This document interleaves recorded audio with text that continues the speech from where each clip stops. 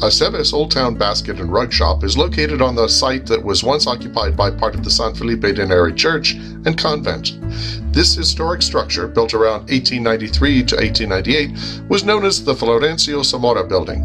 Constructed of fired adobe, it was originally a butcher shop, grocery store, and post office. The Aceves Old Town Basket and Rug Shop retains the original high ceilings, hardwood floors, and charm of days gone by.